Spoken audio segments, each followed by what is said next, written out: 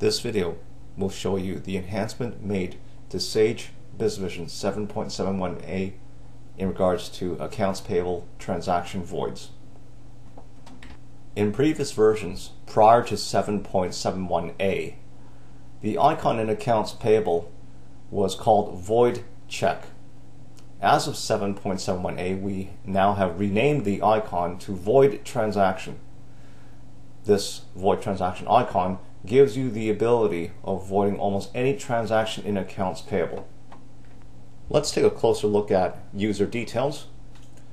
Click on Utilities, System Manager, and User Details. We'll go to the Access tab, Accounts Payable, and Options. We now see at the bottom the option is called Void Transaction instead of Void Check. The permission on the right hand side is No, Void Transaction yes using original date, and Void Transaction yes, modified date checks only. Let's select the last option and let's click on Save and Close. Let's open up Accounts Payable and we'll pick a vendor. For Bell Telephone Company, we have 3 transactions listed. We have a credit memo, debit memo, and a finance charge. If we look at the void transaction icon, we could see here that we have the ability of voiding each of these transactions. Let's create a new item and we'll call it an invoice. So let's backdate the item slightly and we'll put an amount here for the invoice. Let's click on Post and let's post to a job cost. Let's use client training as for this example, and we can apply this transaction. Okay, we now have the invoice in here, and if we run a job cost transaction journal, you can see here that the money was applied to the expense of $236.28. Let's close this for now and let's go back to accounts payable and let's see what happens when we void out a credit memo. We can take a look at the journal entry first. See it's $16 accounts payable, $1.84 for GST HST, and $14.16 for telephone expense. Let's close and let's click on the void transaction icon. You wish to void the credit memo, we'll say yes, and if we look in inquiry,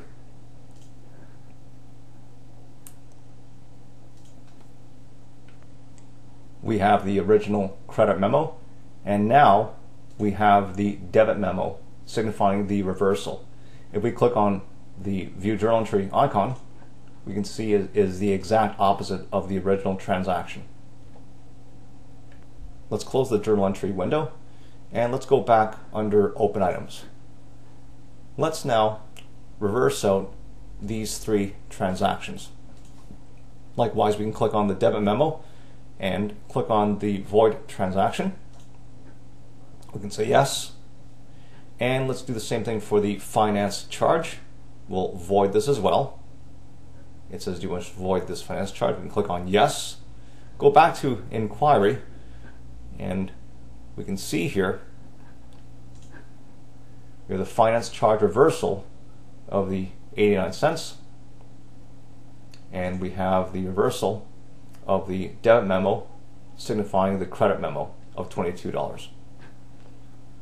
Go back to Open Items, and you'll notice that this invoice originally had a job cost transaction posting. The void transaction will also void out the job cost transaction as well associated with this item. Let's highlight the item and let's go to void transaction.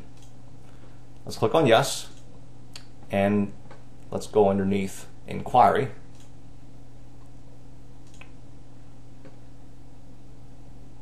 We have the invoice here and the credit memo reversal. Let's now go to the reporting suite and let's print a job cost transaction journal again, and we see here that we have the original invoice And now we have a void, and it voids out the transaction for the job cost as well. Two things to keep in mind when voiding accounts payable transactions is that when you go to open items, the items must be unlinked. So for example, if I have an item here, I'm going to unlink this one. You can now see if we go to open items that the two items will reappear back here. I can now void those transactions separately.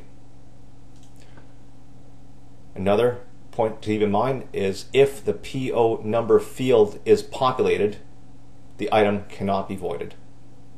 It must be voided manually. For example, I'll click on the new icon and I'll put a reference number.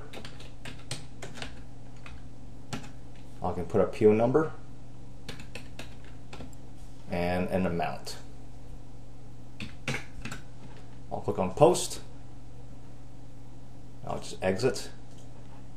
And if we see here that the void transaction icon is not available for this item because the PO number is populated. I could, however, void these two above transactions, but not this one. If I want to void this transaction, I will simply click on new. I put a credit memo for the same amount, let's say $10, and then reverse the journal entry with autopilot off and link those two together. This concludes this video on voiding transactions in accounts payable for Sage BusinessVision 7.71a.